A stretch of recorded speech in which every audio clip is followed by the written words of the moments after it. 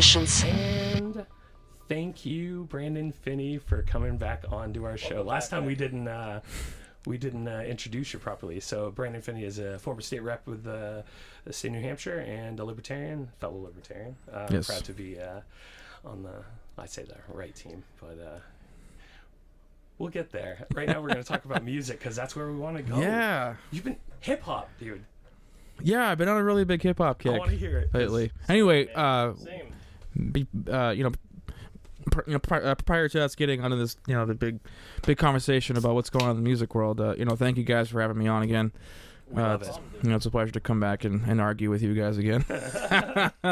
Hopefully this episode will get a big reach because I think that we've cultivated enough good talking points for a lot of policy issues that I think that we can touch on. But we should focus on the fun stuff first. Yes. Agreed. So, what kind of if you had a playlist of hip hop right now, I want to. Oh, right know now. what's on it. Okay, so sure. normally I'm really into metal. I sing in a band and I play drums for another band, and that's my primary. So I'm so interested because I too listen. I've been into hip hop since like around the same time though. Like I got into it. I think the first albums I got into was like the old Wu-Tang Clan stuff. Like, I was into like Rough Riders and DMX and all that old stuff. Awesome. But that was like the '90s, man. And that's just kind of what I got into. And Biggie and Tupac, obviously, and they're big influences and whatnot. But like, I think right now, like, who's good in hip hop? Because like I can't stand any of this weird like trap stuff that's happening now. It's all this I'm like lost. copy paste fucking beat.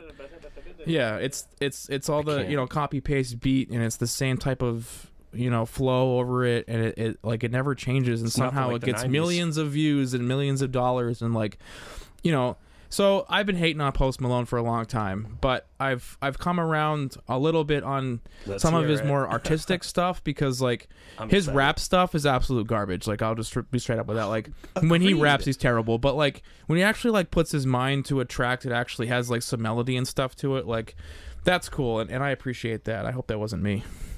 It's probably me. Nope, that wasn't me. Hey, Joe No Rogan, phones within the table. If Joe Rogan can do it, fuck it. Yeah, Joe Rogan. He's the leader in the Tonight Show band, right? Like he's the podcast out there. I was gonna say, like, as far as the podcast circuit is concerned, like, you can't get any bigger than him right now, and like, whatever he's doing is successful. So like, why not emulate it? Yeah, no, honestly, this originally, it's funny because we had you as our first guest, but the original idea was I was thinking I was just gonna start a podcast by myself talking about appliances because that's what I did for 10 years, and I'm like, fuck. No one's gonna want to listen to that, Mark. Nobody. Well, no, that's not true. Actually, you'd be surprised. But they're all people that work in the appliance industry. Yeah. But there's a lot out there. You would have a super It's like slowly niche market. dwindling. That's true. Yeah. But it is a very specific. And there are appliance podcasts out there. So not trashing on you guys out there if you're listening, which you're probably not. I decided There's something for everybody, right? fuck appliances because I don't sell it anymore, and I hated it. Yeah. I mean, I was good at it. I know literally everything anyone needs to know about appliances. And I'm not saying that overconfidently. It's a sick obsession of things that nobody needs to know about ever. That there was a range that also was a refrigerator. You could put your food in it. It would keep it cold all day until you got home, and it would kick over. I could see why you would want to, start doing something like that. I can't. People were thinking the Jetsons. Fuck that shit. These people are idiots. I'm kidding. You're right. My dryer can fly now. Yeah. It's got a little song. Bam, bam, bam, now. I'm sorry. I'm playing the theme in my head right now. Yeah. Me and George Jetson. It's like Then, like, in the future, you have his appliances. wife left. Yeah, the appliances as wives. He's fucking a washer machine. He's putting his dick inside a washer machine. Sorry. Okay. Stop spins. Oh no, that's where we go. Dude, you should have heard the one with the guys from. Oh no, it was the Unrest and Transmissions one. The one we were talking with. Unrest and Transmissions. Yeah, Nice. it was very interesting. Because it was Doug and Jeremy and Justin and I talking, right after Matt passed. So it was like it was tough. It was like it was a hard reunion, but it was good conversation. We were talking about really just we're not gonna go into it again, just because we were going for what anything Matt would have laughed at. Yeah, that was a good episode. It was actually our most listened to episode, ironically. I miss Matt. I think about him a lot. I miss Matt. Yeah, dude. Rest in peace, Matt Fogg. Absolutely. He was a good bro. Like, he was one of those friends where, like, man, we've been friends for so long. I have so many memories. He would just tell you that, like, you know, you're a dick to your face, but still, like, you know, give you a high five. You could give that guy all of the. You could prove to him why you're. You know, I can articulate. This is why I don't do it anymore. Matt broke me of trying to convince people because I just like I would go. Here's all of the things. And I'd lay it out. And he'd be like, no. And I'm like, fuck you, Matt. But it made Matt was very stubborn, but like he stuck to his principles, and I really appreciated, you know, that about him. And you know, we always had a good time hanging out. And like, I missed the last couple of times we hung out. We went to a show together, and it was just cool just to have a nice time and nothing to worry about any bullshit, and we could just music memories, chill, man. You know, every and fucking bond. memory. You know, we bonded a lot, and I think that he must have subconsciously knew something, because like he normally wouldn't just like. I mean, we hung out, yeah, but like, I think the time frame that he was hitting me up, it was kind of like he wanted to spend more time with me, and it was like, why me, you know? Because you have all these people who are in your life, you know. But I think that reach out to everybody, and he knew that he could be honest with me about how he felt about stuff going on in his life, and then I wouldn't just go blabbing or whatever. So I think that's why he wanted to see me, and he was kind of being honest about where he was at in life and kind of how he was feeling with his relationships and his sickness and you know, I was very honored to be that shoulder to lean on, you know. And I had found out at work that he passed, and that was the worst, because I just had a complete meltdown. I was sobbing openly on the production floor, and I had to leave work, you know. Yeah. It's still rough to this day, because it feels like a lifetime ago, but it wasn't that long ago, you know. And it's still fresh, but it's still far away. It's weird. Totally. It's a strange feeling. Me and Allie were talking about that earlier. I feel like I was just talking to this dude. I really do. And I feel like he was telling me about his motorcycle that he just bought, and he wanted me to come check it out. And I was like, dude, that's awesome. Like, I saw a picture of it, and I was like, that's badass, dude. And now, like, I wanted to see it. And then, like, I saw him on the road here in town, the big intersection right there. And I saw him because right around Bike Week. And I was like, dude, I'm gonna borrow your bike. And he was like, no, you're not. And like, drove off. he literally just drove off on me. It was hilarious. He couldn't drive that thing faster than 45 miles an hour, and he told me about a bunch of times. He's like, he's trying to learn, right? And he stopped over there. He's like, with the bike. He's like, dude, I can't go faster than 45 on it yet. And I'm like, I love it. I'm like, dude, you own it, man. Because he didn't care. He was shameless about it. He's like, I can't do it yet. I'm no like, shame. Ready. That dude had absolutely no hung out shame. with our friend Steve Macy, and they went driving around on bikes before he passed. And it was like right fucking like 2 weeks before. I feel the same way. Crazy. Like, he was trying to. We hung out so much, not practice related stuff, and then we were also. He was in Ambient Discord, right up until he's like, I can't commit to it anymore, and I was giving him shit because. You know, he was super personal about stuff. So when he was like, "Look, I can't make it to practice," you know, but he was going to see fucking, you know, Ripper Owens. I'm like, dude, fuck you, man. You could be in practice.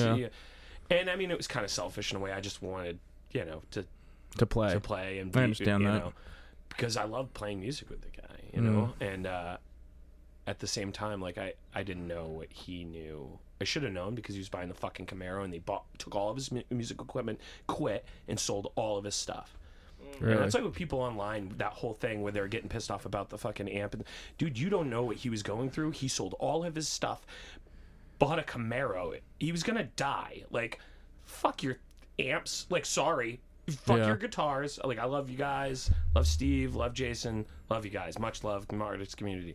But fuck all that noise, and fuck the drama that was going back and forth, because he was just living his life. And that's the thing that was so frustrating about even the, you know, just shit with the benefit and stuff. It's just like, this is solely for his kids to deal with it now. You know what I mean? And I didn't really consult anybody.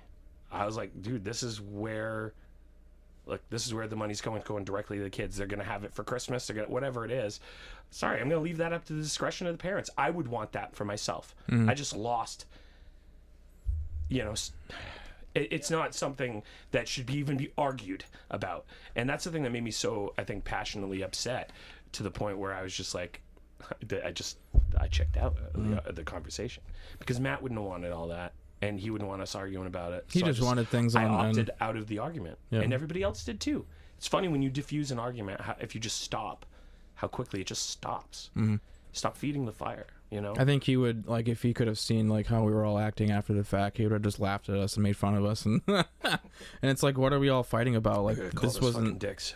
Yeah, it's not anything that he would have wanted, but... Anyway, all right. That's what memories are for, Yeah. you know, to remember. I will remember every good and bad memory, fucking ridiculous memory with him. Like, we got in fights. Remember when we got in fights in Endless Nameless? Me and him argued so much about trivial shit. Oh, Matt and I fought over a girl once Really? that we both had banged once, and actually, I remember this because he was in. No, it's all right. It's all right. It happens on Rogan. It can happen here. That's it. I hold him to our standard. If he lets that shit slide, so can I. I think that I completely remember that. We're not going to go into the conversation. No, of I'm not going to name but- names because I'm still Because I friends with her. remember what it was, and she probably hates me still to this day. Oh, I don't because doubt it. I was involved in the argument of it, and I said some irresponsible things. Anyway, Yeah. yeah. I don't want to get into that story. I was- That's a long, I was convoluted. drunk. In that entire band, Endless Nameless, from beginning to end, I drank a good amount in that band. And it's weird because it's like I hardly drink at all now. Like I'm drinking a little bit because fucking going out to grab that microphone, I twisted my ankle something fierce, and I thought I was gonna scream like a girl. Wow. And luckily you didn't catch any of that. You were upstairs, but I'm sitting in here like doubled over, Oh. like feeling like I'm gonna fucking like just lose my shit. Like, My face probably turned white. your pants were gonna turn brown. Yeah, dude, for real. Yikes. Dude, it's happened a few times at Radio Shack. No, just- Hey. You Oh ever my shit God! your I pants remember in a you used to retail work there. store? Yeah, I remember in the hall. Yeah. No, I like hall. Dude, I can't even call it mall. It's dude, the hallway. Yeah, The Lilac hallway. that's true. Dude, speaking of drinking, I'm 2 weeks sober. Congratulations. Yeah, thanks, guys. I absolutely think it's phenomenal because I have a big issue with alcohol in the aspect of like I think that it's a shit drug and I really don't like it. But at the same time, like right now, for a good example, like I probably wouldn't have taken those swigs of that if I had the appropriate amount of pain medication and cannabis medication. But for the most part, like I'm using vape. Cannabis is my primary form of pain management. Always. That's number one. Topical medication, and then second, when it's bad, tramadol, and that's as of recently after going without, and that's after being also on oxycodone for, I was a good year and a half, heavy amounts of it to deal with the pain management. You gotta get But fixed, I bro. have some arguments that pain management has a lot to do with where we are mentally. Also, is that pain becomes worse the more depressed we are. That's a theory I have. The I suppose pain that's right because you're manifests focusing itself on it. worse. Yeah. Right, because it's all you have to focus on, and that when you're out and you're trying to barrel through it and you're trying to go through it. When I was at Barron's trying to wheel around appliances when I shouldn't have, I pushed myself harder than I should have for that job, but it was for that job. You know what I mean? Drove my ankle into the ground. We got to think of like where we are as a society now too, where everything is so focusing on not just like the physical pain and trying to manage that or mitigate it completely, but also like our emotional and cognitive pain and we see the rampant cycles of people that are hooked on heroin and meth and cocaine and all that stuff, and it's sad, but at the same time it's like people are trying so hard to bury their pain or to mask it under something to just feel normal or to feel happy for an instant, and that's where I think that we should be focusing a lot of the recovery aspects of it. Condition of society. No, I totally agree, dude. Well, I mean, think about it. Like our food, like over the past, I would say 50 years, has gotten more and more processed. I mean, people are consuming, sugar at completely unhealthy amounts and like everything. It's not even real sugar. It's this fucking processed, Right. extracted, chemically, fucking and it's terrible for your compounded. body. Yeah, and because it's not real though. I mean, it's like a drug too. Like they've been proven that like the new types of sugars they've come out can, I mean, it leads to heart problems So why and even diabetes. argue that? And I think that it is a drug, right? Because it's not naturally occurring in nature. They have to take it, chemically compound it to make high fructose corn syrup. So they're using this because it's cheaper, but they really don't know the results. There was never a case study tested, because we can't see long term. We see everything in the short scope as human beings, as everything's right in front of us now. Same reason when you look at your kid grow, you don't watch them grow and notice the major changes because it happens over a span of time. Gradual. Yeah.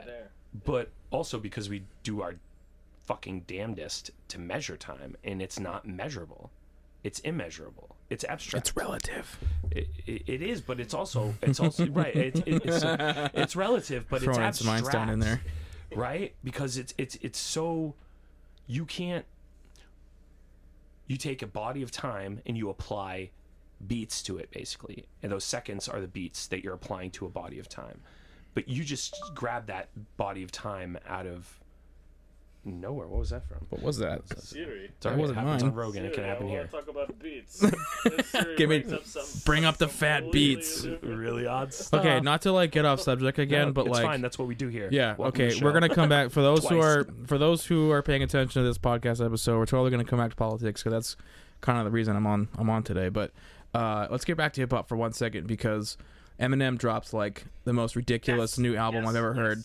I'm not even joking, dude. Like this is literally probably his second best album he's ever put out. Really? And Pretty fucking awesome. And I would say that because he's finally, as an artist, getting to the point where like he knows that he's in the top echelon and he's still pushing boundaries, and that's crazy for a dude in his mid-40s to still be Agreed. doing that. And like, Yeah. Absolutely. and like he even says something in a song about like we're not getting credit for being around so long, and it's like, dude, like people forget that he's been around since like the mid-90s, and like now, like 19.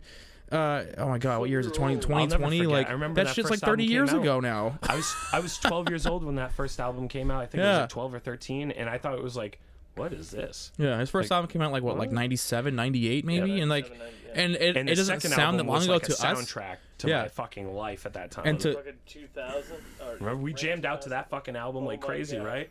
well, That you was know, when Drake dropped just all that. Oh, 2001, the 2001 album, yeah, yeah. with like the best beats known to man. Jesus. Yep. Seriously. Bloop bloop bloop bloop That's- bloop bloop. Fucking, Say I can't rap about Coke no more. Everyone knows that song. Fucking, you just hear fucking 90 cars and they're Yeah. all fucking. Click, click, click, click, click, click, click, click. Yeah, all Yeah. of them playing the same thing at different intervals, so it sounds jarred and disorienting. And all of a sudden, like, But it's you the go same down one fucking street, songs. like H Street or something. Yeah. It's like, you know, like Doppler effect. Well, it's great that like we still have people like him and Joyner and Logic and everybody that's still bringing like the lyrical aspect of hip hop, like keeping that alive because again like that trap stuff is so popular now, and it's so aggravating to me like as someone that actually plays an instrument and can write music and stuff like And that. writes lyrics, right? I mean, lyrically. Yeah, and like it's all their shit. lyrics are stupid. They don't even make any sense. They're not even words. They're just skirt. Like what is that? Skirt? What the fuck is skirt, dude? So bar me from being, having any value or say in the hip hop conversation. I don't know what that's supposed to be. A bird? I don't know. Wait, really? Yeah, I don't what listen is to that? enough rap to know what you're talking about. That's in everything. Pretty sure Drake is doing that stuff now. I hate Drake. His music is awful. Anyway, Listen to Drake. Man, So- I think I'm so out of touch with that music because I just have never listened to really any of there's it. nothing that's out right now that's like encapsulating what this modern. I like Warren G, like Regulators from when I was a kid. Like I remember that shit. Like Regulators. Mount Up. Okay, boomer. For real. My fucking 8-year-old said that to me. Okay, it's time. Tell me about It's that. time to be done with the okay boomer thing. I am a fucking barely millennial. Yeah. Barely a millennial. I'm a millennial. That's I mean I'm 30, almost 32 now, but I mean So you're right on the cusp. Similarly, I to think that we grew up in the best era of time period because think about all of the right before we progression had of cell phones in our hands. yeah, I mean the progression of civilization from the Sumerians and the the ancient Egyptians. Yes, I couldn't say that for a second. Yes. And like, but like you see like how we formed our own country through war, and then you know, World War II was world changing, you know. Fucking absolutely. But then you get to the point now, and it's like we literally saw the changes in technology from when computers were, you know, like Floppy people disks. could buy a personal home computer, which had never been done in the past. And it's like now we have these crazy technologies. Like I literally have the entire world in the palm of my hand, and I have to pay like $800 for it. Like, can you imagine? Can you imagine telling somebody even 20 years ago that these things were going to be on our pocket, that we were going to be able to talk the entire planet in real time? That's insane. Not just that. Video chat wouldn't even be a fucking thing. That we thought it would be the thing we'd be doing in the future, but FaceTime is like, fuck that noise. I'd rather text. Yeah, you know. But we take that, like, we take all that for granted. It's just Big time. it's just insane that, like, we came up in a time period where, like, we still have like all the fun stuff to look back upon, but like we literally saw the dawning of a new era in human history, and that's really incredible to watch. Where everything is so tied into how technology has either improved our lives. Technology is happening right in front of our face now too. We are the generation that sees the manifestation of these technologies instantly in front of our face. So like you go over a span of time, and they say that technology is telescoping that 150,000 years ago to 100,000 years ago to that basically humanity, or that evolution as a species, the hominid, it starts slowly condensing, that things are happening closer and closer together. Right. The spans of industrial revolution, the spans of technological revolution, the spans of the new artificial intelligence revolution that's going to happen, I think, in like months, years, not. And this we're not going to go into the politics thing, but again, why I think that getting out in front of technology becomes a primary focus for the human species. I mean, Skynet isn't even that far out of reality anymore. Oh, it's, not only is it not already out of reality, I think that maybe they're working on Skynet right now. No, I want to dial it back to the fact that it may already exist, and if it did, we wouldn't even fucking know. If in 1997, when the world's market crashed or glitched, and Google simultaneously existed in the same month, that if an AI ever existed and it ended up to be Google, and that Google became self-aware, it would be able to basically ultimately time would be able to be manipulated by that main function, because it started, it created its own time loop, basically. That's a nuts idea, and it's totally conspiracy, way out of the fucking realm of probably even possibility. But is it? I mean, you know, you got to think of how much tolerance people are willing to I guess put up with that new stuff too. Where like now we have to interpret our rights, you know, through the Constitution in an age where like that technology couldn't have even been thought of back then in the 1770s and 1780s. Like, you know, we look at it now and we think that we have everything now, but we have to think about the time frame of when this stuff was actually, you know, was. That almost sounds like a Democrat argument. What? They're always arguing that we could have never predicted the technologies of no, but nowadays. that's not what I'm saying at all. No, I would never make that argument. That's a terrible argument. Make that argument off of your argument, which is your argument's my argument. But the point that I was getting at, Mark, before you interjected on me again, is that marijuana, I swear. Made me lose my train of thought. Abstract yes. transmissions. So when they wrote the Constitution, they had to interpret it things through their own time, but they were so aware of the future of the nation that they specifically used the types of words they used so that it would never be specific enough to allow a government to basically erode our rights, because it wasn't, you know, because it quote unquote was not in the Constitution, which is why the Second Amendment specifically says arms. It doesn't say muskets or cannons. It says arms, because they knew in the future that technology would change, and so everyone has the right to own as much as the government does, because the government could never have more firepower than the public, because then it's like a public assault. Yeah, I was gonna say I want more firepower than the fucking government. It's a public assault, because why are they arming themselves? Like who are you arming, you know, against? Like the Russians? Sure, I can see that, but this isn't like 1960 anymore. I love this conversation because you're and to put a point to what you were saying on the internet earlier, I understand the weighing of proof on an impeachment and all of that stuff. This is where it becomes interesting to me, because I think that the entire time they've been trying to argue about the government not having too much power for the impeachment while they're using power. Oh, the impeachment. I knew it was Isn't going it to come kind up. of ironic that they're trying to exercise their own strength of power to put his power in check? So Well, on it's and the so forth. only time that they actually believe in checks and balances when the person who gets elected isn't from their political party. So go figure that none of this happened when Obama was in office for 8 years. And when he did some pretty equally shady shit. And I've heard right, I've heard people say that Obama like never did anything wrong in office, and No, it's that's like, are not you true. that blinded by your own partisan, The argument can be made, though, regardless of whether he was tried for it or not, he did wrong, and this president's doing wrong too, and they both done wrong, and they both should have been impeached. right? Yeah, and people I need to guess stop that's doing my the what if thing too. But and on the same token, to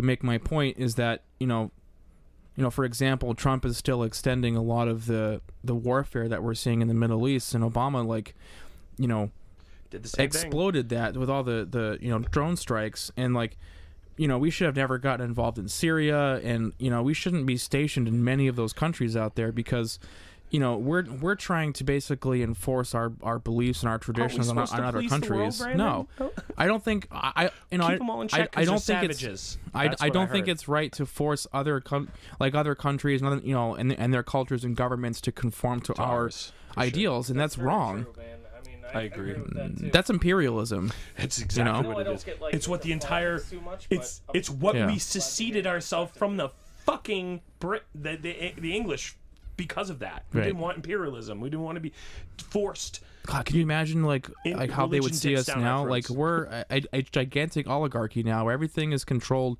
by corporations. They would assault our government So, again. Fuck the corporations. This Yeah. is fuck the corporations. So why are we trying to suggest that they're private entities and that they have fucking rights? That's your argument that I would like I to never. address.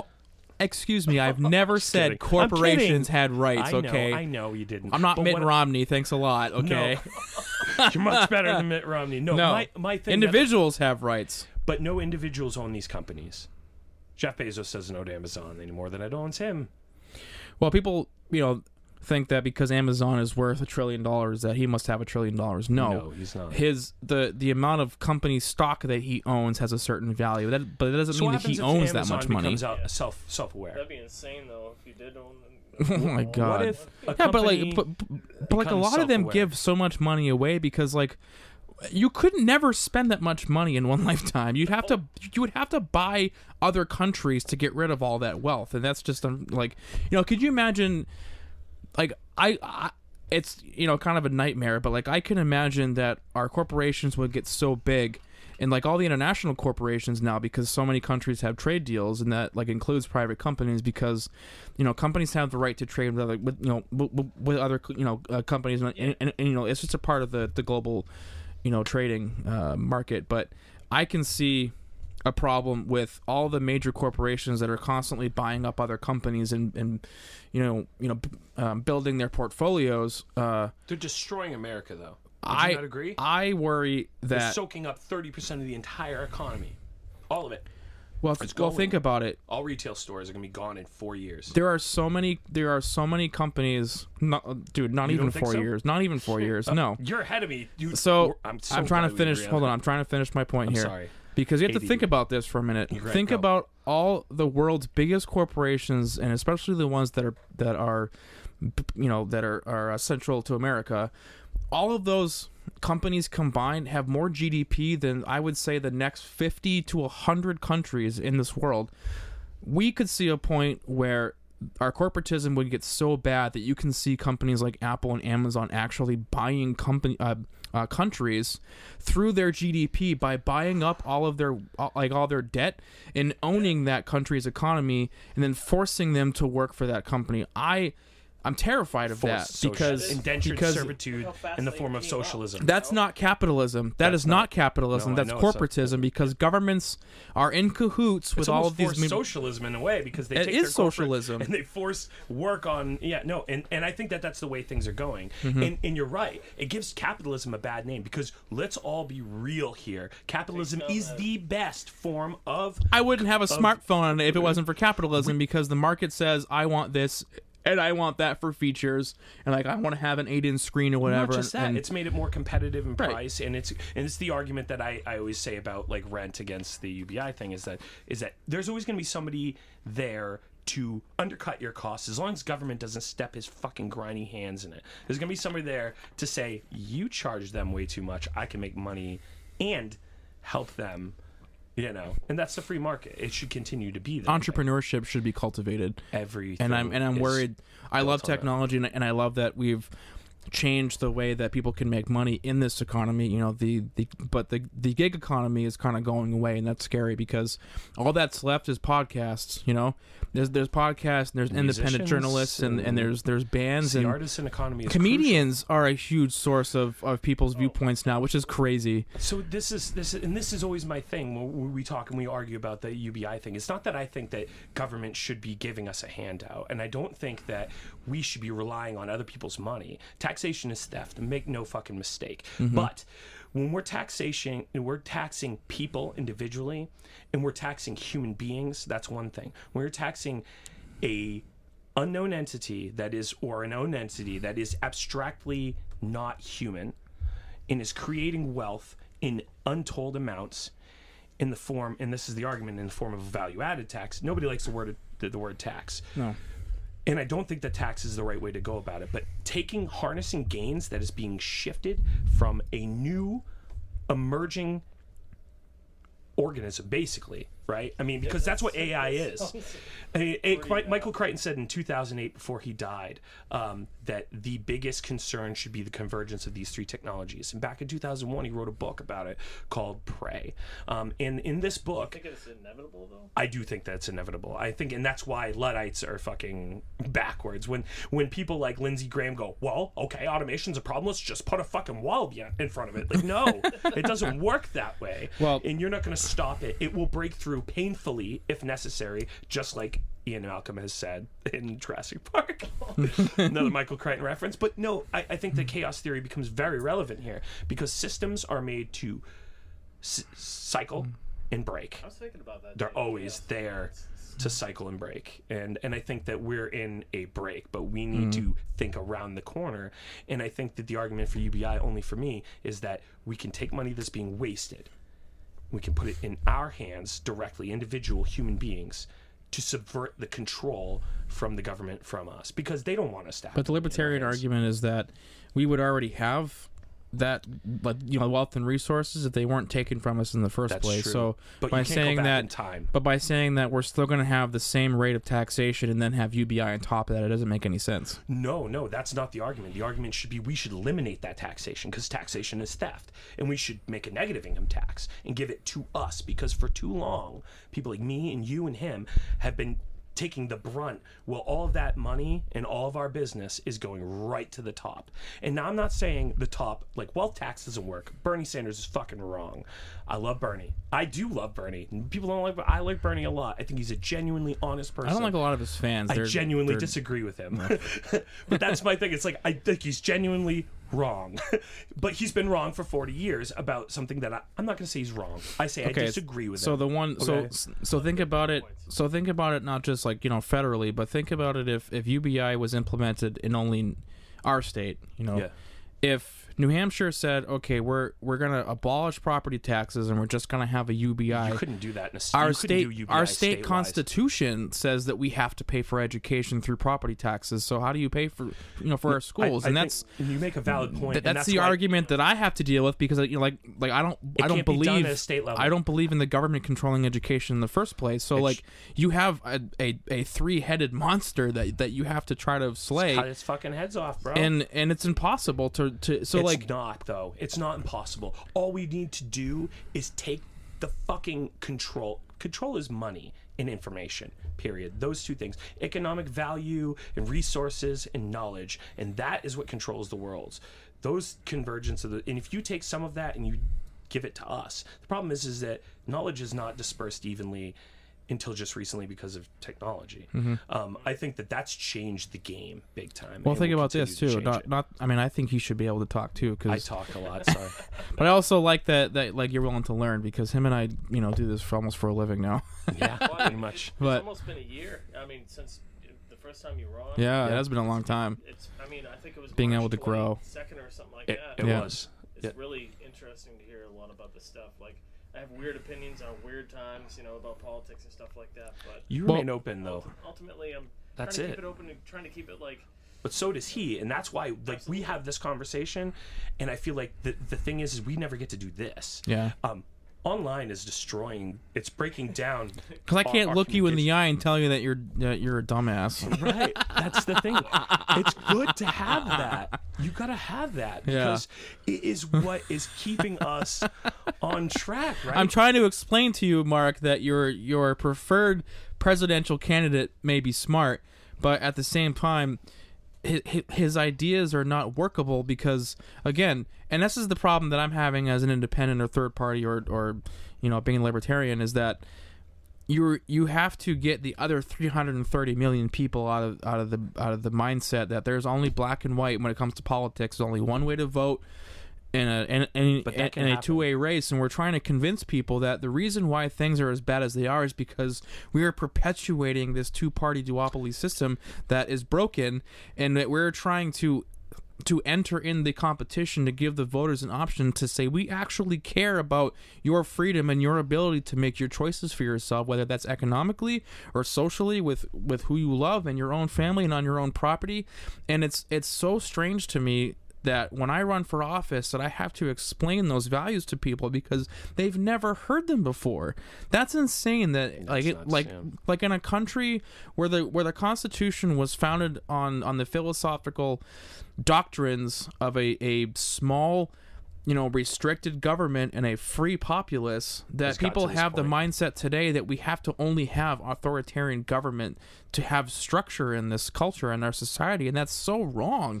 And that's why I'm running for State House again in New Hampshire, because in 2016 through 2018 I had a lot of work done and I had a lot of success, but at the same time I didn't get to accomplish a lot of what I was trying to do. And I got really big ideas that I think a lot of people might be open to, but my main goal in running isn't you know like only to win, but it's also to educate people on other ideas that are out there. Like all the ideas that are constantly being thrown in our face are terrible. Sure. You have the Twitter the Twitter woke mob that constantly cancels people if they don't agree with them, but that's such a prevalent part of culture now where like it infests everything.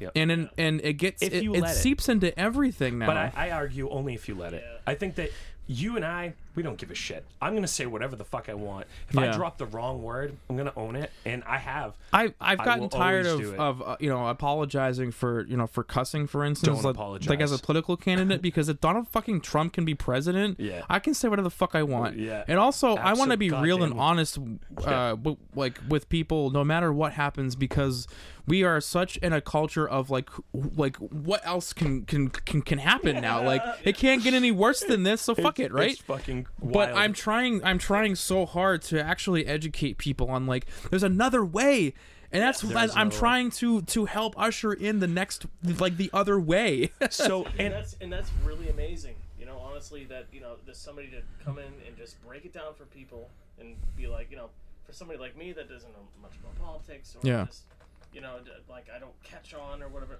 A lot of people catch on. So can I give you an example today? I'm not going to use names, but I went to an establishment downtown Rochester where I live, and you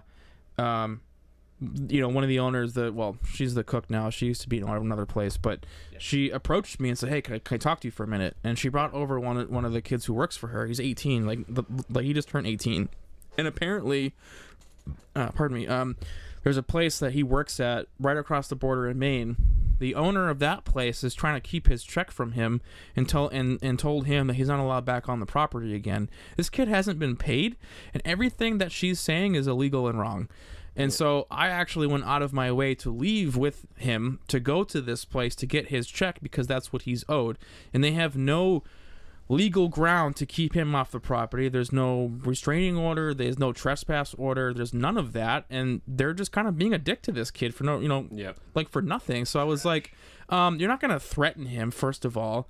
And we were going to go get his check, and we get there and the place was closed. But it's the principle of like, you know, somebody knows that I can possibly help with this situation, and I'm more than happy to do that. I don't say this to blow up, you know, my profile or you know, my own ego. It's the point important.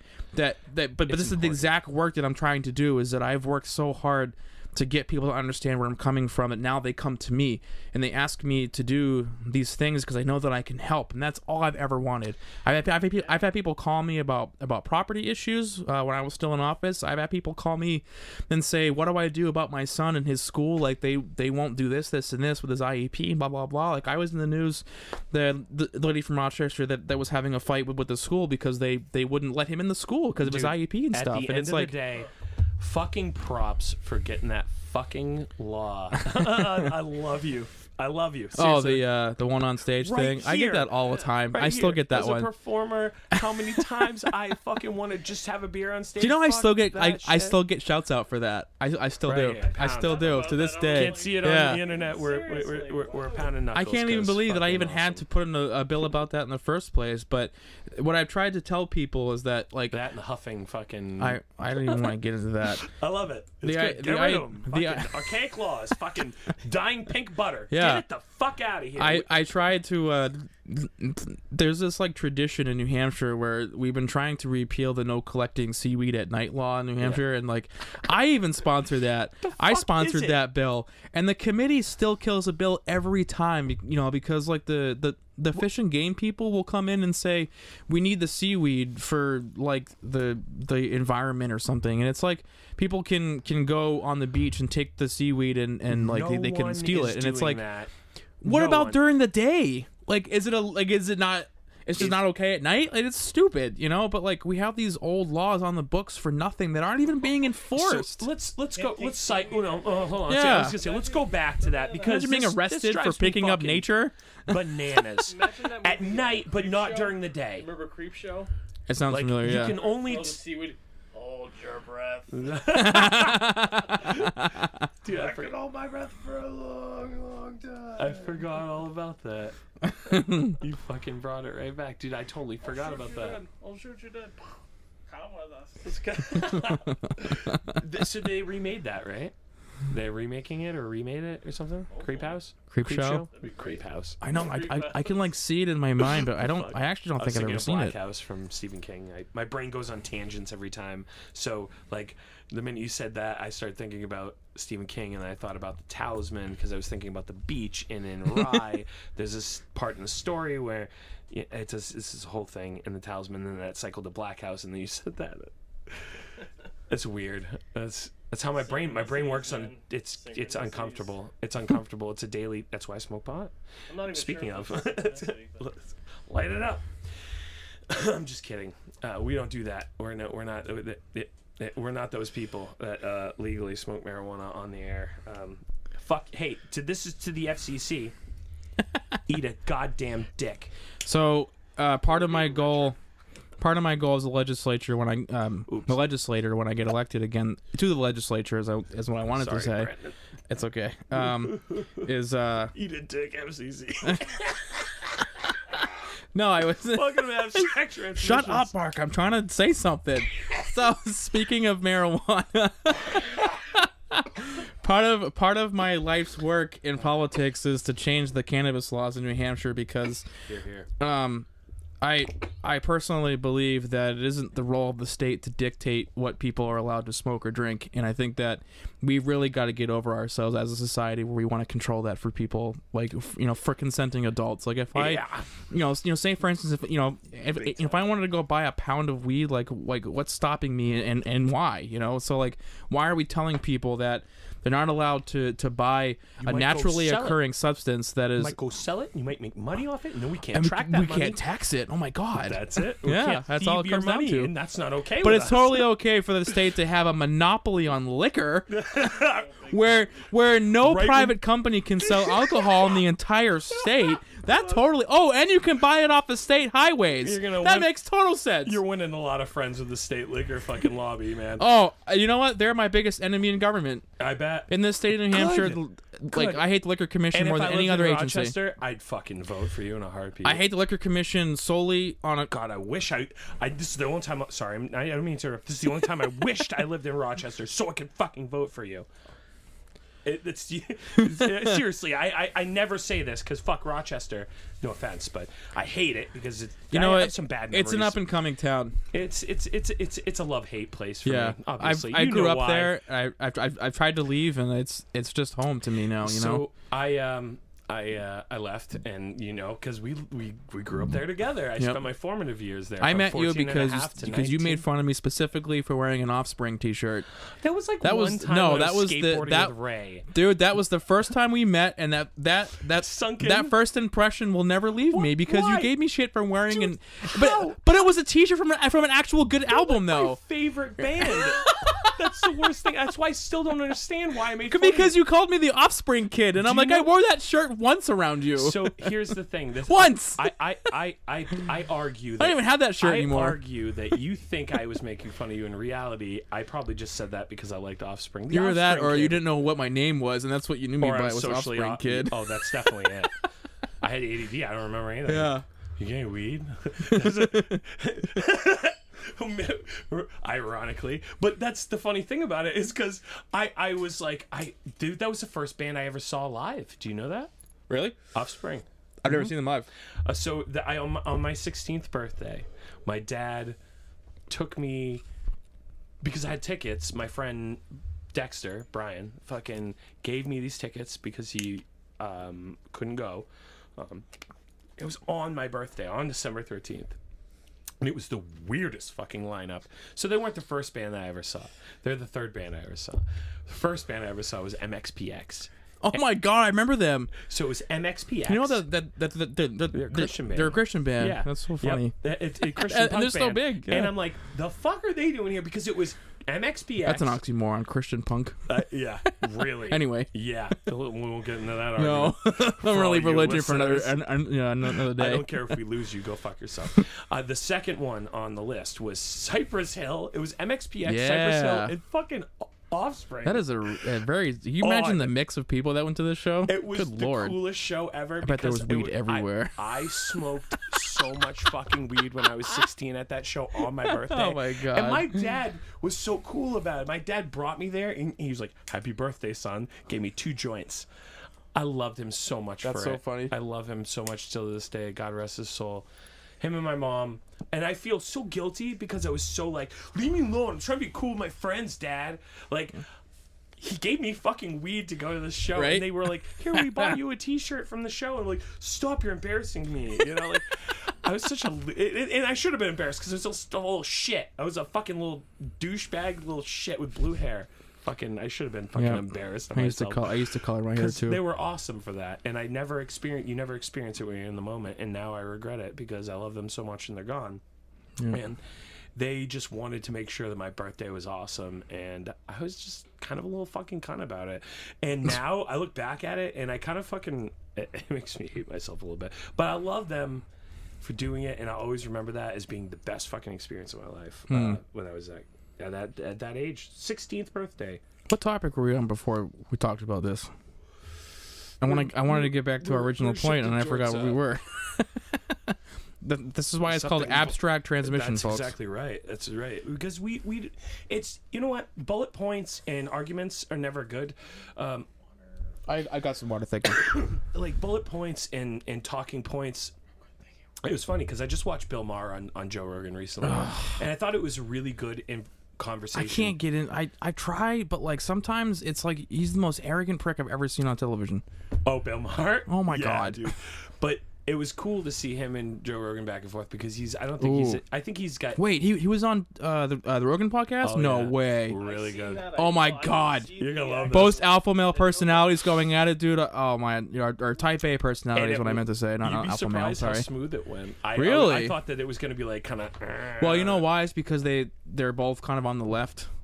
Well, Joe is hard to read at times because his stand-up comedy is amazing, because he rips Joe on Rogan's everybody, Yeah. on everybody, Okay, but like so- in a perfect way. But So like I'm I know actually that gonna he's be kind of still on the left. I'm gonna He's be a Bernie fan now. No. Yes, no, he is. He no. just said he was. I know, and I'm gonna argue this, and this is gonna get. I'm gonna get some heat for this probably, but fuck it. If it gets us more likes, we'll fucking be shameless about it. Fuck you, Joe Rogan, in the aspect that you shift Oh a boy. little bit.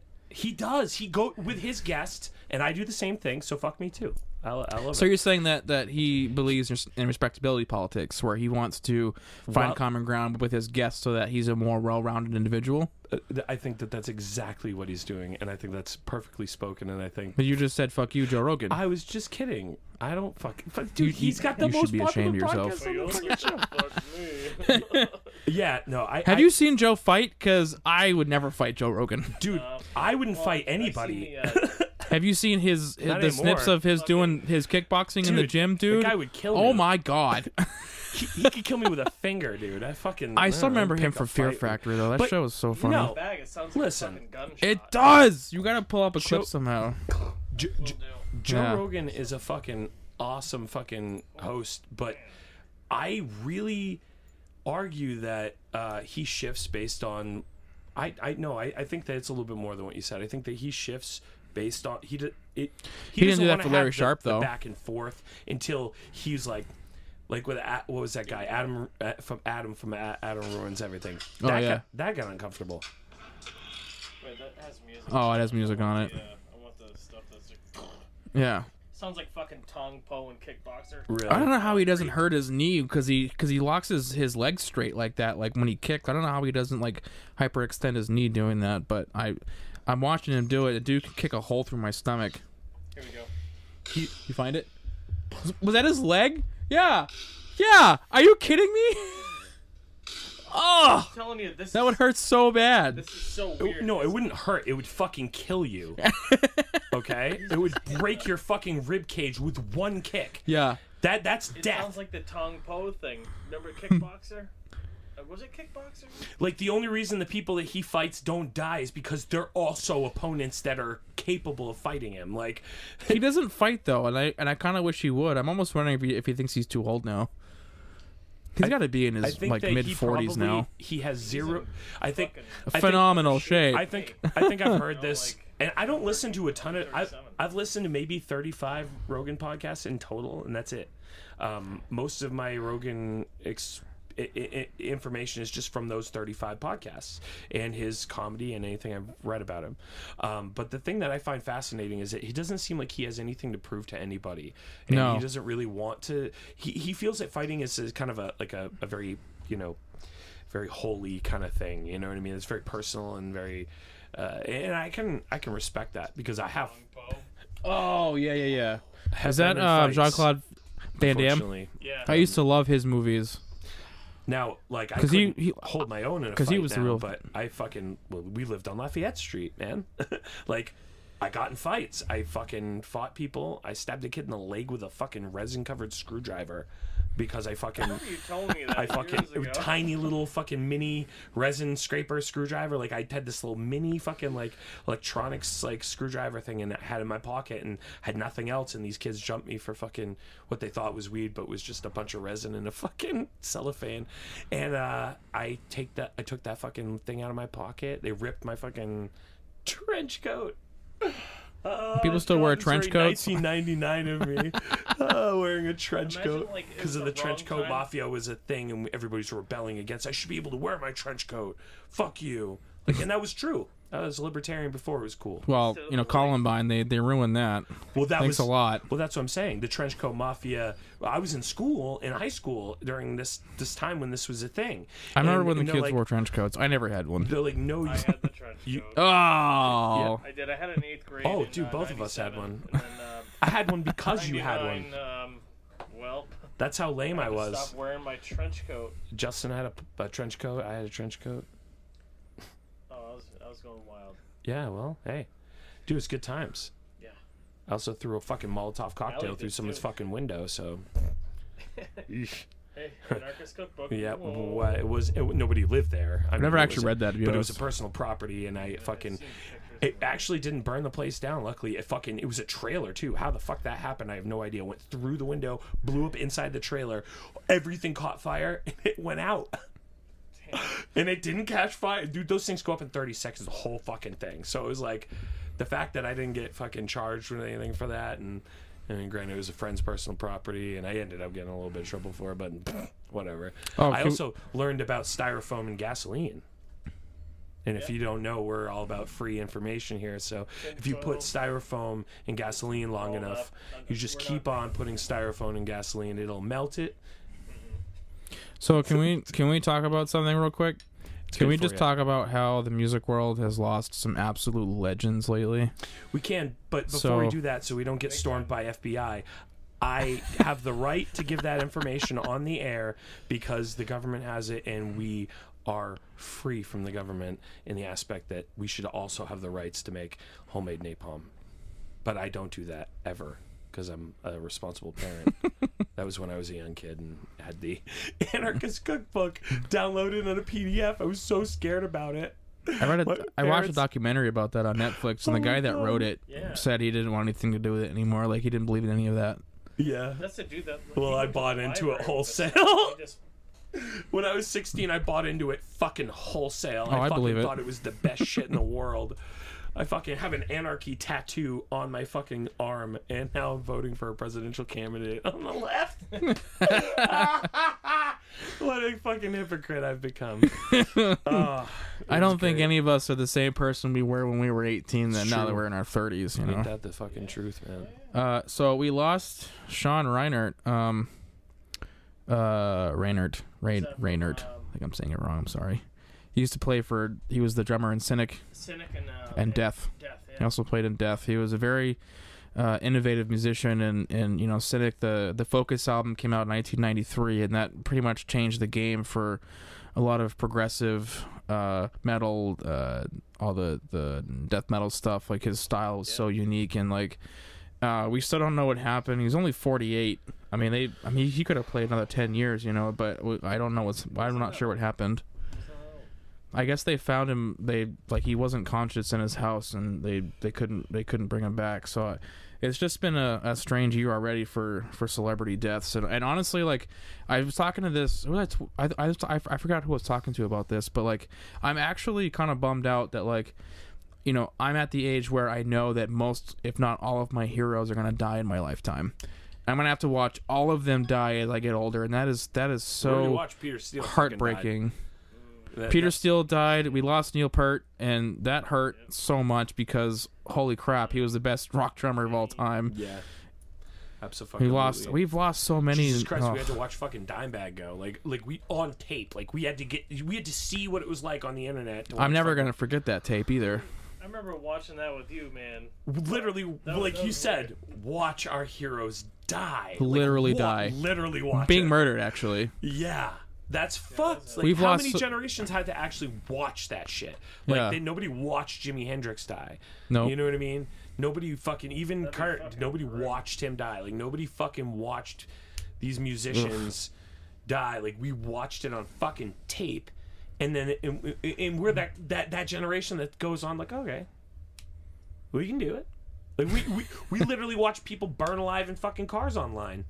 Like, we are that culture now. We don't mean to laugh, but it just sounds so ridiculous. But video, yeah, right? Everybody's seen people burn alive. I've seen the ISIS videos too. Yeah. I don't know how. I don't remember how I saw that, but I know how you saw it because it's the fucking internet.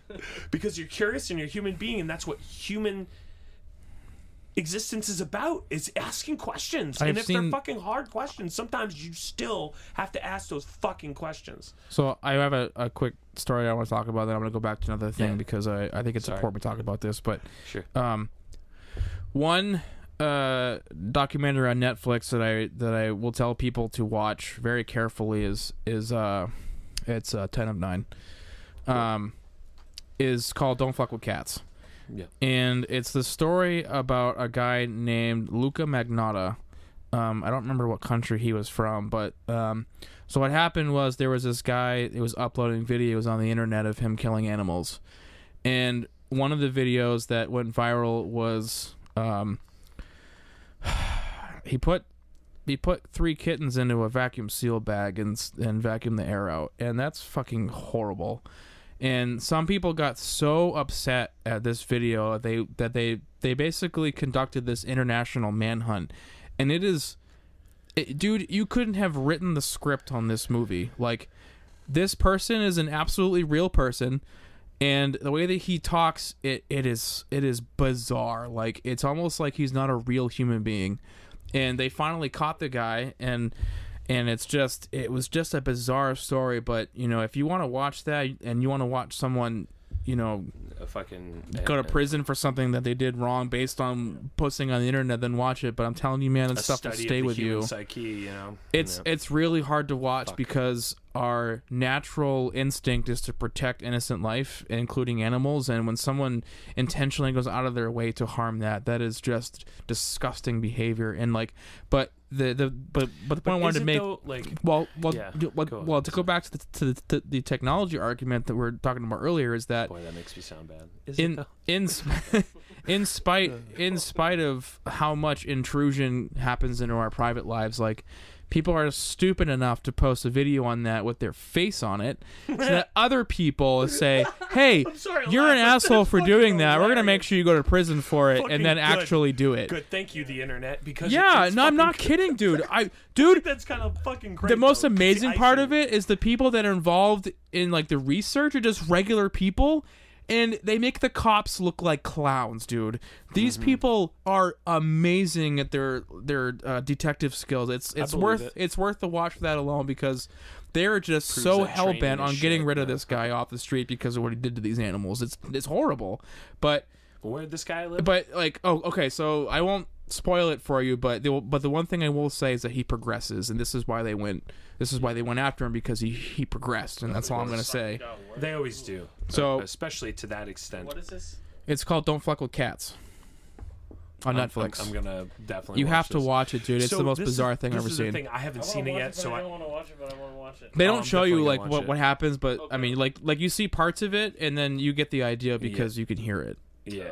Yeah. But they don't show you because that would be horrible. Yeah. Would it though? I mean, I'm sorry. Look, man. I don't think that it's any worse. I don't think I could watch it. I don't. I can already imagine. I already know what happens. I don't need to actually see it happen. See it? I just don't think there's any difference for me than that versus the fucking what happens in fucking everywhere with fucking animals that we consume. I just don't see the difference. That's my problem. Is that I don't have a problem with veganism. I have a problem with political veganism. Oh, me too. Because when you make it like when you make your personality and your lifestyle a political cause, you take all of the meaning out of it for me. Yeah. And I can't get behind a movement. To force somebody else to do what you're doing. Right. It's okay. That's called solipsism, by the way. Listen, I think that it's okay to express your concerns with the system. Mm-hmm. This is wrong from a consumer standpoint. We're wasting things. We're wasting lives. We're breaking things down in an unnecessary fashion. Because what we do to animals is horrific. And those people are given paychecks, right? Mm-hmm. But this guy, he's fucking wrong too. But how many people just... They find the job that they can do that in because they need to do that.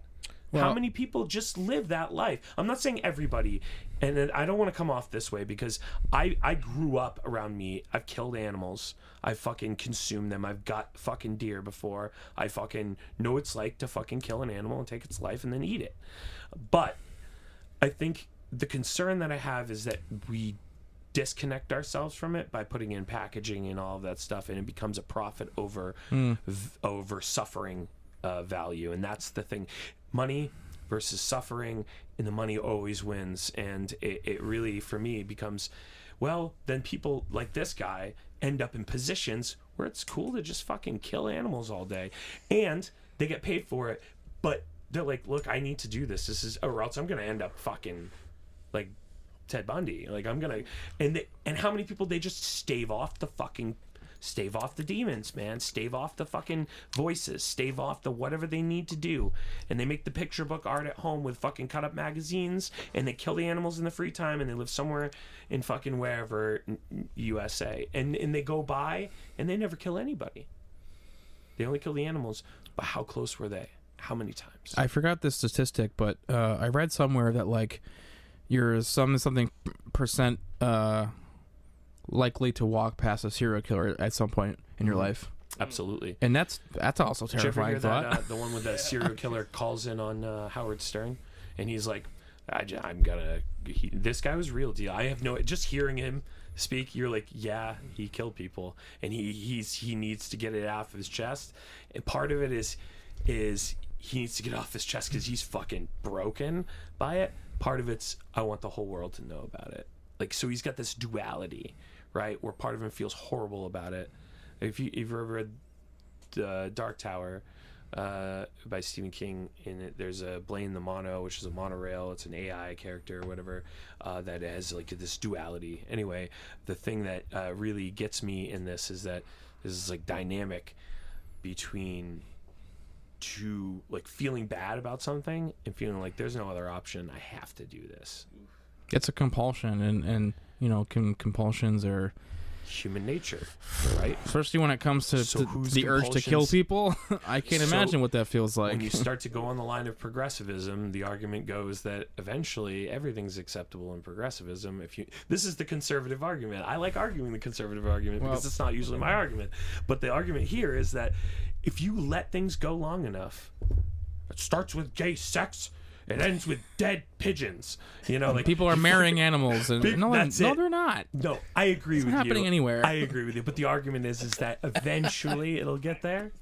I would never argue no, with it that. first started whereas we don't. I'm pansexual myself, so I fucking would not argue that ever. But I think that that's the argument they're going with most of the time. The argument started from they're gonna fuck pancakes pretty soon. They didn't want black people. Won't be safe. They didn't want black people to be able to drink at the same water fountain, and then it turned into now we hate the gays, and so they never have a consistent position to where they look like the good guys, and that's why I could never be a conservative, because that entire political platform is based on like I only accept things if they convert, you know, if they conform to my worldview, or other people are willing to conform to what I believe in to make them look more acceptable to me, and I can't. I don't believe in that. I don't believe in that. Yeah, not only are they going to, but we're gonna make them, or go to prison, and that's like the argument as to like, for one, why do we still have sodomy laws in some states, and two, sodomy, why is sodomy? It's just like, dude, really? Because they argue anything that's not like vanilla missionary sex is considered sodomy in some fucking states. Still, we still have sodomy laws in America, and marijuana is still illegal. In those two issues, this one, we live here in New Hampshire, and it's illegal. It's not illegal. That's where you come in, buddy. It's decriminalized up to an ounce, because that happened as I was in office. It decrim, but they can still fucking slap you with a fine and get money out of you, right? Well, the cops would still have to enforce it, and honestly, like a lot of police departments, even in New Hampshire, are like, I would rather not waste my time. Some of them are gung ho, and they're like, "Yo, we gotta get these weed smokers off the street." But like, all right, sorry, heat on the Rochester window when it's filled up but with smoke. I've like, talked. Dude, this is a tough. I've talked to the Rochester police chief, and I asked straight up, I was like, "Are you willing to not make marijuana a priority for your police department?" And he said yes. They got, because they got bigger fish to fry in Rochester. There's all kinds of property, there's property based crimes. All the addicts everywhere. Our homeless problem is absurd. So it's like, why are they going to focus on some guy who's trying to smoke a bowl as to the guy who's shooting up in the middle of the street and could potentially hurt himself or others? And it's like, they can't focus on that. And I'm honestly hoping that we get to a point in society where even if it's federally illegal, that police departments just won't enforce it. So it's one of those things where like old archaic laws are still on the books, but nobody enforces them because they've moved past the expectations of that particular society. But it's a problem where bureaucracy fails, and it just shouldn't exist to begin with. So, and this is where I think the argument again keeps on coming in, and I don't want to bring it back, but I do want to get it before before we're out of this, is UBI, and the aspect that homelessness is a huge problem, right? Mm-hmm. How much money could be generated into just Rochester alone if each individual had 18 or older, only American citizens, This is another benefit. It doesn't go to illegal immigrants. It only goes to me and you because that was never an argument that I considered. Yeah. I know it's part of it, but it is a great argument for conservatives out there. You guys listening? No, I'm just kidding. Is that we're taking the money from government. It's shifted tax money from us for how long? Now it's time to take that money and put it back into our pockets so we can spend it in May Street and rebuild our economy with fucking jobs like podcasts and fucking artists and your band. You know what I mean? I just feel like welfare programs can go fuck themselves. LaToya and her fucking 12 children, God, that sounds racist, can fuck themselves. I'm sorry, you can fucking take that money and divide it. Yeah, that's who I was thinking of. That's who I was thinking of. Does she have 12 kids? No, but they probably live off fucking welfare programs because I fucking hate LaToya Jackson. LaToya, I mean, she's a Jackson, so she's probably wealthy. No, anyway, no, she's not. Okay, well, I wasn't talking about LaToya Jackson. I was literally being fucking completely irresponsibly racist there. So what I'm saying is that fucking people. I don't give a shit. I really don't fucking care. The point that I'm making is that there's plenty of people all around the country, white or black, that use these programs to fucking make fucking tax and rebates at the end of the year and make a ton of money off of fucking food stamp programs and divert a bunch of money while people are getting paid $40, $50, $60, $80,000 a year to work in paper pushing fucking bureaucracy when that money could just go to us individually, solve the problems in black and white communities, and really annihilate poverty. Right? It create a foundation that we could be artists and creators and not fucking slaves to GDP, which isn't, by the way, outdated fucking measurement that doesn't account for people who need to stay at home with their fucking autistic kids and so on and so forth. So I agree with you that when we say that taxation is theft, but who are we taking the money from, right? So I know we're talking about Andrew Yang because he's the only one pushing that idea. So I will use Yang as the face of it for now. That's who I'm suggesting. Right. I know it's not his original idea. He's just aping it for his campaign. But the issue comes down to, again, like, this person is running for president, to one branch of our American federal government. So he has a responsibility to the Constitution. Yeah. And there are some parts of his campaign where it's like, okay, like, cool, you're bringing up intelligent ideas that people can come around on. My issue comes to purely just economics. I know that he's terrible on guns as well. That's one thing we agree on. I'm not a fan of his gun stances. That's why I can never support. But I also think it's not a priority for him. I can never support a candidate for any office or any current elected official that believes in infringing upon the constitutional rights that they swore to uphold. I don't think that he's infringing on it. I think he's suggesting that we reevaluate how we look at gun control, and that maybe technology could, and that maybe never implementing it because all gun control is unconstitutional. Anyway, yeah, can I get back to my original point? I think he also agrees, though. Reevaluate sounds scary. Reevaluate means I want to come up with some scheme to infringe on your rights. You'd find that I think he agrees with you in that aspect. That it's not going to go anywhere. So let's make some good ideas. And but gun control is proven not to work. So why put more of it in place? You're just he's not suggesting for the optics. It's not yeah.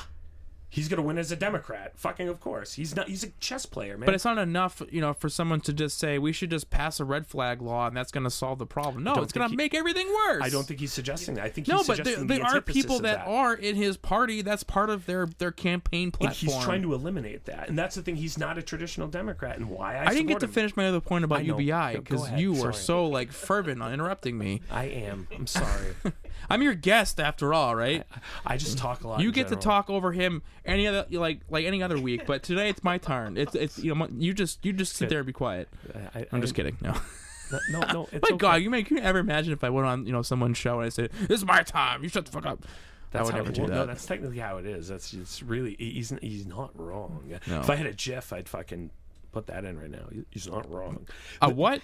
It's pronounced GIF. No, it's GIF. Yeah, it's GIF. I promise you, it's GIF. Mm-hmm. I call it GIF. It's peanut butter. Yep. Mark. It's peanut butter.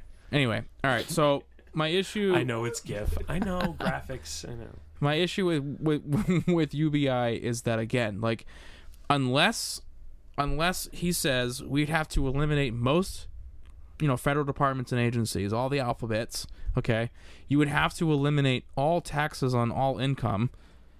That's kind of the goal. So well, I'm not saying that this is. Hold on, I'm actually trying to make an argument for my argument. So yeah, my problem. So so I'm going to say UBI is, again, like everybody getting free money because they exist. They exist because they have the gold star in the United States. Cool. No, because they exist in the richest, fucking, most vibrant, supposed country of the entire world, where all of the money is fucking basically held by the national debt's $23 trillion now, but that's okay. We have that. We could just Amazon could just pay it all off. They literally could just pay it all off. No, they couldn't. They could. They could. How they would one fucking could. pay it off if they could? They just, say if Amazon was my they just write a check to $20 trillion check to China.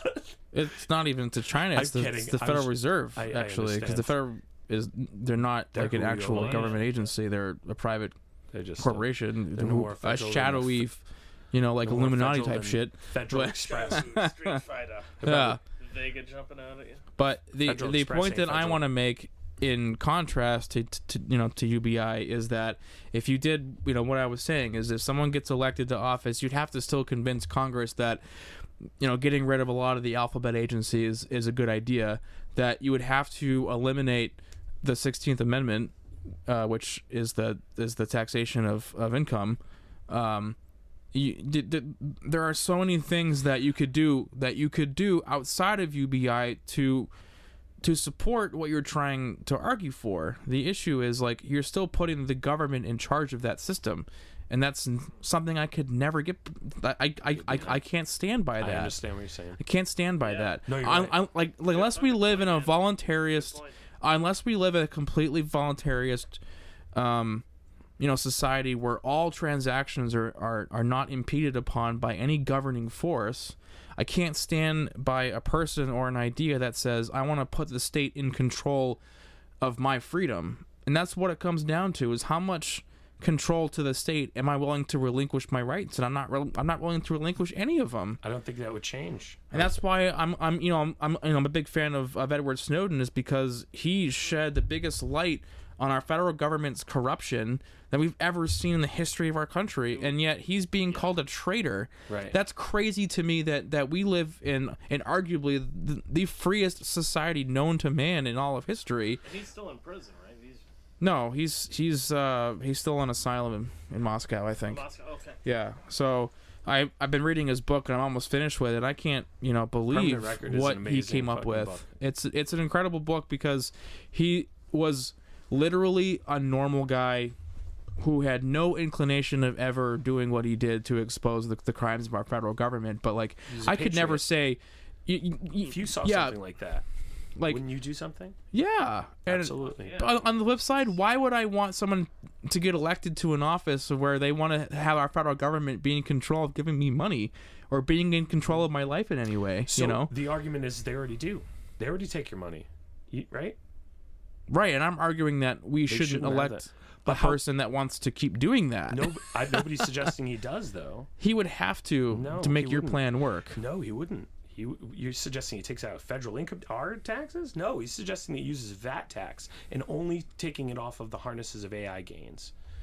So taxing robot labor only, not human being labor. Still works within a private. Yes, you're right. So the Fed, it would be no, you're not. You make a valid point. And the libertarian argument is that the federal government still has to intervene and do this. But what does the federal government do? That's not the libertarian argument at all. We don't argue for state intervention. No, you're arguing. No, yeah, exactly that's not what I said. Well, that may be what I said, but not what I meant. Okay, is that the federal government?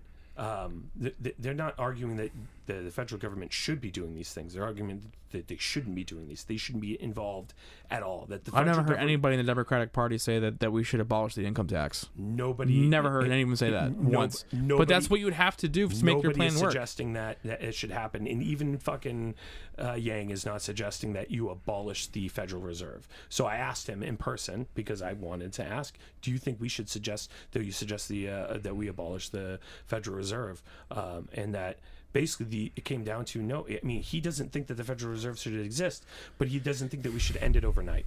and that you can't do anything. Why? Over it. Because you can't. They're Dude, are you serious? They're You're the ones. suggest it exists? They are the ones manipulating, our currency by charging They're bloating an it, imaginary interest rate that they came up with out of nowhere. Okay. All of our money is based on nothing. We came off the gold standard in the early 70s. All of those things. So are valid. all of our money is based Ron on Paul debt. Is right, but that doesn't validate what are we gonna fucking do about it overnight.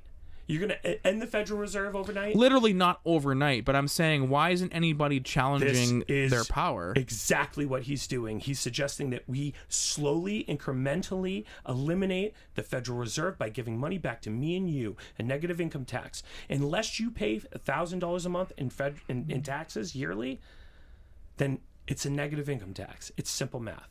If you get $1,000 a month and you're not paying $1,000 a month in taxes, you're getting a net gain, right? But the point is, why are the taxes still being taken for other people to get money? To your point earlier, that for years we've been taxed. That's still It's not redistribution. Yes, it is. That's like the definition of it. No, it's not. Socialism and redistribution is reconverting the means of control to government. So Victory brand cigarettes, Victory brand coffee, i.e. 1984. But that's not what we're doing here. We're taking money that's going to Amazon, who paid nothing in billions of debt, $20 billion in profit. They paid zero in income taxes, zero in theft, rather. Mm-hmm. I don't give a shit about theft from Amazon. You know why? Because they're not a person. They're not a human being, and they might even just be a fucking AI entity for all you know and all I know. They could be controlled by some fucking artificially intelligent existing creature that's already been here from 1997. Dude, but crazy they idea, employ right? tens of thousands of people. So your argument is that the tens of thousands of people that they employ don't matter because they use robots, and they're eliminating those people by the day with robots. They don't give a fuck about people.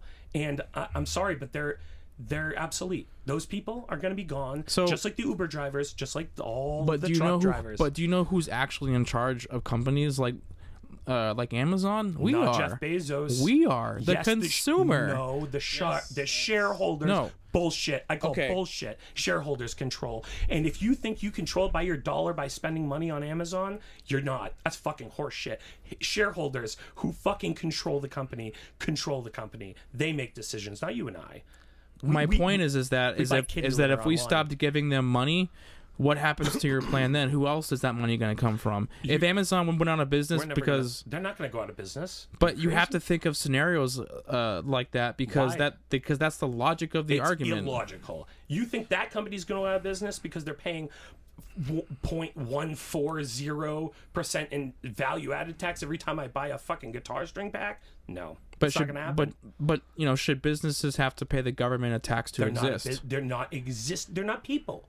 Yes, that's still a business. You still buy from them. It's a business that consumed all of our retail stores. They're gone because of Amazon. I understand that, but I'm still trying to make the point that if you're saying that we're going to fund corporatism, how do we're going to fund the UBI by taking money from major corporations, that doesn't because all you're going to do is take them out of the country. That's a wealth tax. That's not what we're suggesting. We're suggesting we take it from value-added tax only from automation. Truck miles. All of those production companies who do that, who's to say that they won't run to China?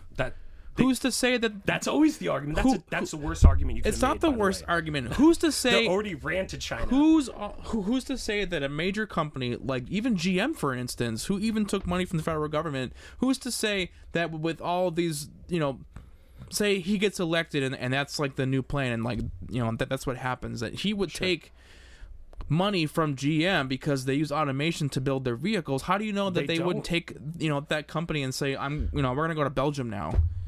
And not even manufacture United States anymore, but still sell the vehicles here. Because that's irrelevant. They're already using Amazon. So whether they make the robots here or they make the robots there, it doesn't fucking matter. The argument that Trump made that he's going to bring Samsung and LG to make their washers and dryers here, he brought a factory full of fucking robots with no jobs for America, with tax cuts to Koreans, because he doesn't give a fuck about us. My argument is, not against your argument. Your argument's incredibly valid. We should not have the government doing anything but what they're good at, and that's the only thing that the federal government what's in the Constitution. has ever been. No, the only thing the federal government has ever been good at, ever, and it's not the Constitution. Unfortunately, that was the founders. No, that's what I'm saying. You know, I'm saying that they need to go back to what the Constitution is saying, and that what, what their powers are. Because I'm going to dial back on that, because you're right. You're 100% right on that, and that's where I'm fucking going with this. My argument is what the federal government does now. The only thing it does now, good, is write checks. That's all it does. It's useless past that. Past giving me it does checks on time. It does fucking the IRS, and it's right there at my door waiting for my taxes always. So monitoring my income, doing all that, I guarantee you that the founding fathers, if they knew that we had an IRS and an income tax, they'd blow their fucking minds. Thomas Paine suggested a freedom dividend to every American. Right, but think of the time period. They only had 13 colonies. We're talking about 330 million people now. And we're talking about a bloated system that's already bloated, that's already wasting money. And the problem is how do you get it done, right? How you get this There's solution? not enough money to give 330 million people $1,000 a month. The numbers don't add up. There absolutely is. So when you break down by the money, it's $3 trillion, right? We spend $800 billion in healthcare alone in just waste. Just fucking waste. Just because of bureaucratic waste in healthcare, because government healthcare is a problem, and I agree. Government getting in there is a problem, and I think this is where we need more libertarians fucking getting government out of healthcare. So I agree with you. I think that UBI, and this is not a perfect picture, because I agree with you, Democrats don't do anything right in this, but UBI with a true free market would be a good balance to solve a problem like poverty. A true free market wouldn't need UBI to work, is my point. It would right now. That is the crux of my point. You're right long term, but you're not right now. If all of a sudden overnight we had a free market, that wouldn't solve our problems. It would exacerbate it. Immediately, if all of a sudden everyone went free market, right, like that. Well, because you're assuming that there would never be a social safety net for anybody, and that's not true. Because I'm not assuming that. Voluntarism is everything, man. We see it all the freaking time where someone sees a story of some grandma who like needs her meds or you know, some sob story on the internet, and people make thousands of dollars off of that because they can pull at the empathy of others. And GoFundMe is a real thing, and people I don't even think they have to pull it. I think people just naturally want to help people. Right. I think we're good people because in nature. It perpetuates our species, and that's why we do it. But that's where I'm going with this, is that the idea of abundance makes us feel more positive and takes the economic boot off of our throat and makes us want to give more. And when we have a feeling of scarcity, our IQ drops and all that. So when we take that money that's already being spent and already being wasted and already being generated, because AI, and I really emphasize the Myron debate is phenomenal, because Myron fucking makes the libertarian debate perfectly. He is true fucking libertarian, and I fucking love it, because he fucking makes fucking Andrew Yang stumble a couple of times. But I think they had a good back and forth in the aspect that the goal is the same. The goal is government doesn't work, and we need to change it. And we don't always agree on everything, right? We can't. I can't agree with him on guns, but I'm going to vote for him because I think that when I talk to him and I look at him in the eye, I think that he's an honest person. And that's the only reason I voted for Bernie Sanders last time. I don't like Bernie Sanders' policies at all. I fucking hate a lot of it. But like Rogan, and I'm not saying it's flavor for the week situation with Rogan. I don't want to. Flavor they're getting on the bandwagon, is what it is. That's it. Well, no, it's because of Hillary, because she had to open her mouth again to stay in the public eye. So I think that she's like, I never liked Bernie. He didn't do anything, and everyone's like, "Fuck you, we love Bernie." Yeah, right. That's like everybody's go against the grain because fuck Hillary, right? But no, I think that this election's gonna be different. I think that you're gonna see Yang come out as a fucking strong runner in this next, only because of the ground. He would have to get on the next debate, honestly, because he will. It's gonna come down to him and Tulsi. On the next debate.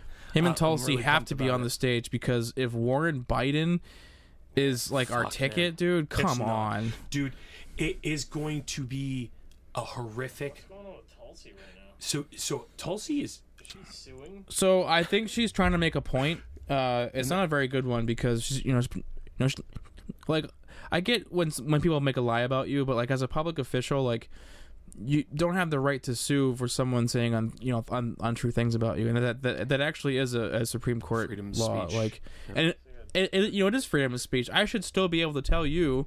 So the argument can be made, though, that she's literally defaming her ability to become president.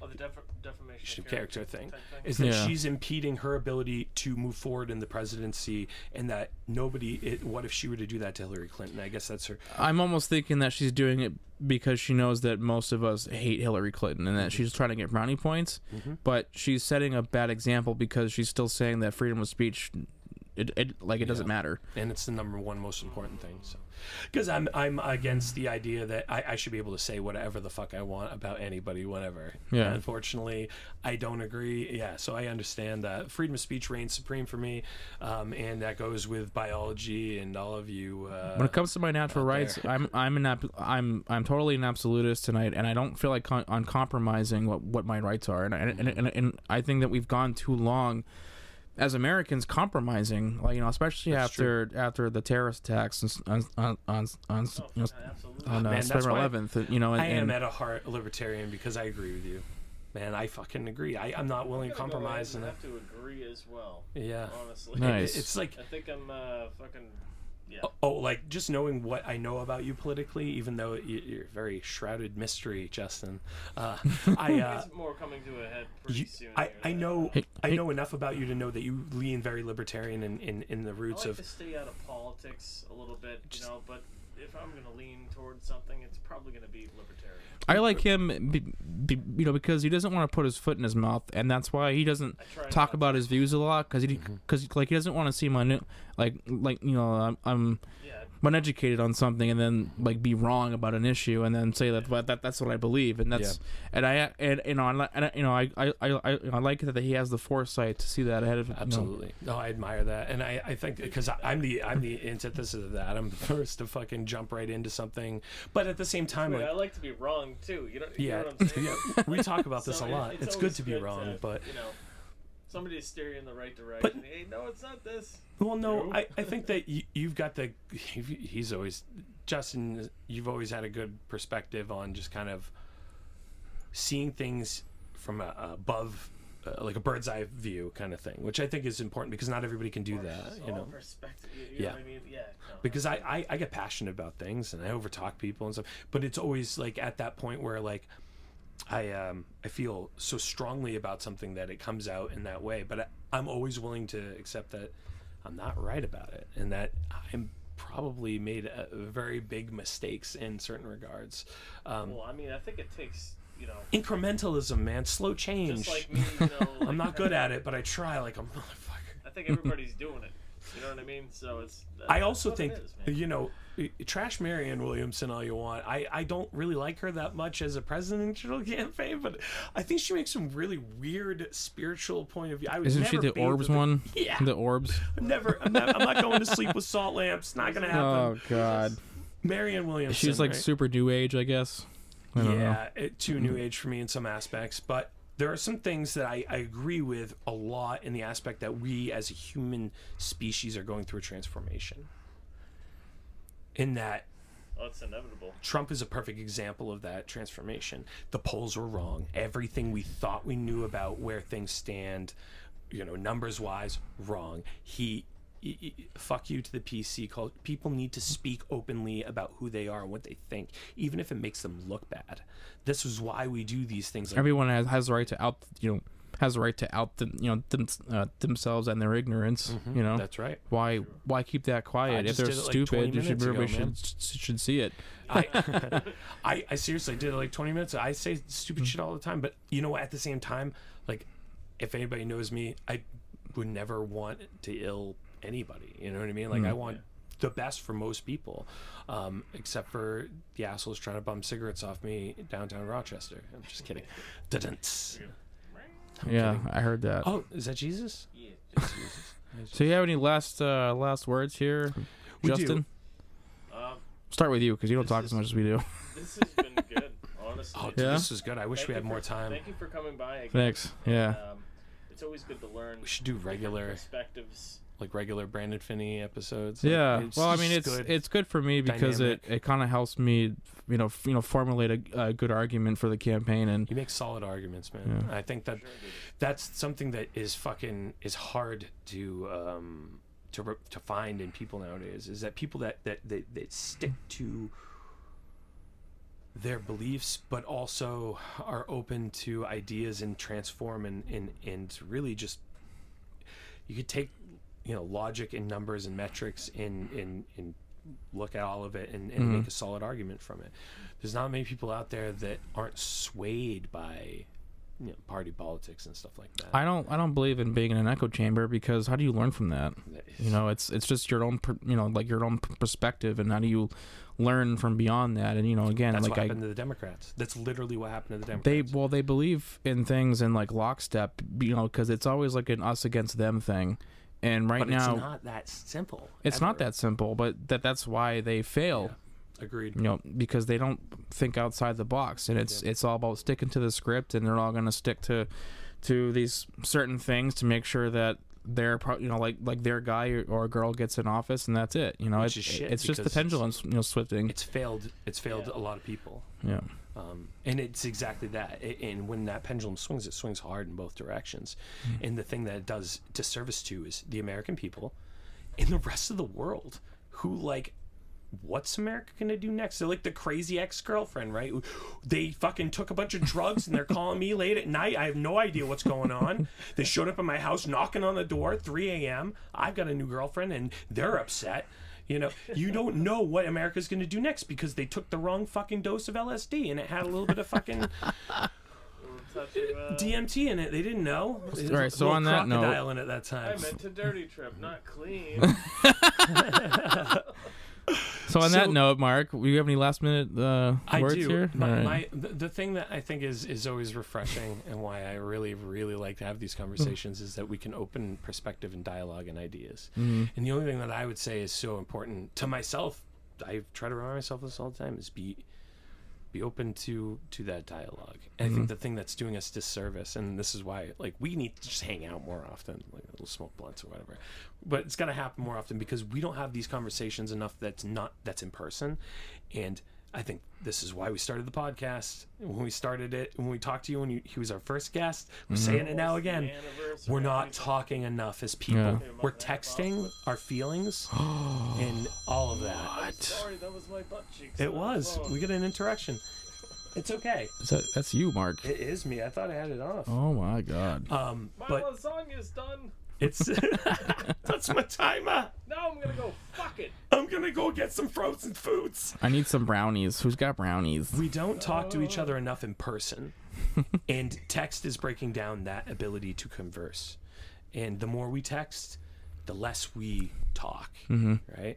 And the less we talk, the more we consent to, right? I could talk about this stuff forever, Yeah. But unfortunately, I've got to go. I know. So hey, on that note, thank you for coming on the show. Yes, today. and thanks for coming by, man. A phenomenal episode. Awesome. And for those who want to follow me in my campaign, you can go to facebook.com/Phinney4NH. That's PHINNEYFORNH. The website is phinneynh.com. That is still a work in progress to update to the new campaign for this year. But I'm running for Stratford 9, which is Ward 2 in Rochester. We have a lot of Rochester listeners, so you guys listen out there. If you want to see real active change in your local area, really listen. Be open-minded like we've been here on this conversation. Me and Brandon and everybody, we don't always agree, but we've been really open in the idea of dialogue. You guys got to do it too, because change happens at your state level. It doesn't happen with Start at your community. Start with your community. Even some Asian guy offering $1,000 a month. It doesn't start there. It starts at your local politicians. Food, whatever, and you can vote for a president, but you need to vote locally, because that's what makes a difference, in my opinion, truthfully. And thank you guys for listening. As always, abstract here, abstract there.